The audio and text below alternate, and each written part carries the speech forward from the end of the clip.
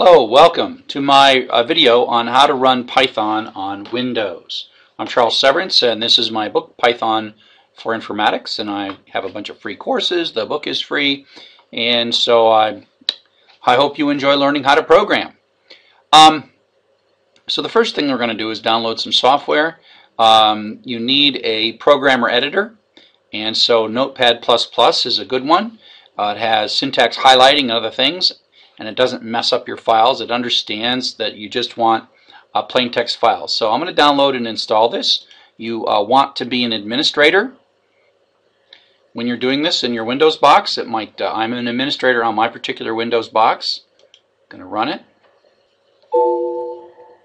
And you might get prompted for a password here, but I'm just going to say yes because I am the administrator, and I will run through the installation process here.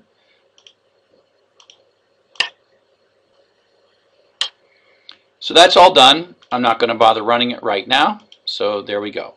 So I've done Notepad. The next thing I want to do is I'm going to download Python. And so here I'm at the Python download page. For my class, I use Python 2.7. You could use Python 3. They're slightly different languages. I think it's fine to learn both languages, although we're really at the point where increasingly people are starting to use Python 3. But there's so many things that are there for Python 2. So the question often asked is, like, which one of these two? Do I go the x86 or the non? It's pretty safe to do this one, but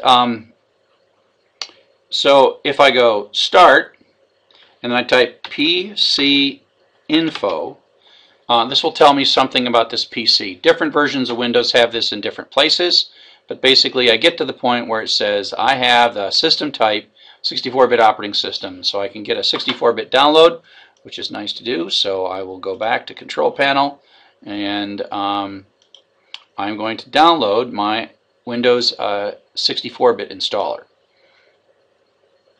And I'm going to run it. And again, I'm going to need to be an administrator. I'm going to install it for all users. I'm going to leave it in the directory that it wants to put it on my local drive, Python 2.7. You can put it elsewhere, but then you're going to have to remember it. Please don't put spaces in the path no matter what you do. And again, I'm the super user, so I'm going to say yes. So we're all done. Okay, so now I'm going to minimize my web browser. So the next thing I'm going to do is I'm going to run Notepad. And of course you can have shortcuts, but I'm going to use the start button. I'm going to hit start, and I'm going to type in my keyboard Notepad, N-O-T-E-P-A-D, and up comes Notepad+, and I will take that. So here we have Notepad+, and I'm going to write a simple Python program, prnt hello world. Okay, and I'm going to save this. So I'm going to say File, Save As, and I am going to put this on my desktop. I could make a folder. Sure, let's make a folder.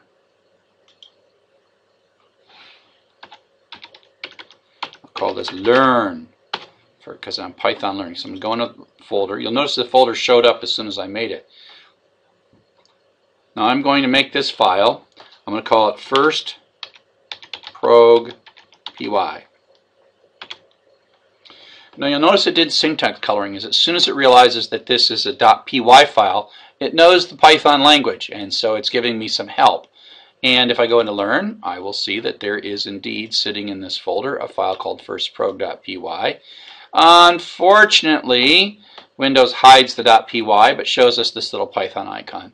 You can run it by clicking on this, but this is not my preferred way of running it. Okay, so I'm just going to minimize that, and I'm going to say start, and then I'm going to type cmd. This is the command prompt. Sometimes you have to do start run cmd on really old versions of Windows, or just start cmd, and then run command prompt. And you know, this will initially seem, you know, like, why am I using this old school command prompt? But after a while, part of the goal is to really get to be good at your computer and knowing how the computer works. So this is the command prompt, and you type commands. So one of the commands you can type is dir. You're in your home directory. That's what user C7 means. And I'm going to go into my desktop with the CD, which stands for change directory, DESKTOP. Now I'm in my desktop, move my little cursor there, and I do a dir, and you'll see a whole series of things there. And then you'll see this learn folder, L-E-A-R-N, so I'm going to change into that directory, cd learn, and do a dir there.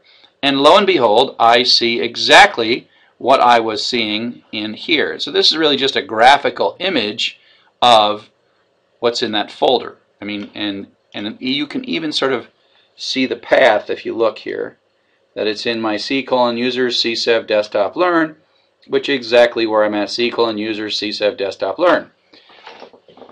This may seem, when we start reading and writing files, it's important that you put your files in the same folder here as a program. So to run the Python program, you simply type first prog.py. It's as if, whoops, firstprog.py. It's as if you've built an extension of this system. The little program you wrote in Python is sitting there for you to run. And I can make a change, like something else, and save that file. And then I can run it again. And now here's a trick. I can hit the up arrow and just run the same program again. Syntax error. PR. Oh, I put an M in. Print. Save. Now I just come back here, I hit up arrow, and run it again. And so now I have my little two-line program, and away it goes.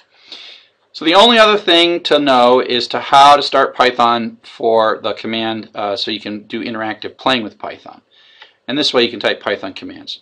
And you can add it to your path and go look on Google as to how to add something to your path, because but it's easier just to say c:/python 27, because that's where we, oops, Python 27 / Python. I cannot type. And so this is the chevron prompt. Right there's the chevron prompt. So I can type a print yo, or I can type take me to your Python leader. Syntax error. Yeah, we've been through this before. I hate computers. Okay, so to get out, but here you got to be careful because you can't run programs, and so you can type quit to get out. And now you're back at the command prompt and you can type dir. So you can learn the commands here. All we really know is we know dir, cd, and when in doubt, just close this window if you get lost in the wrong folder or something. So that's pretty much all I wanted to do. Please don't make directory names or folder names with spaces in. It just makes life confusing. So stick with simple names. Don't put long spaces in either folder names or file names, because then it's harder to do this stuff. Okay? Thanks.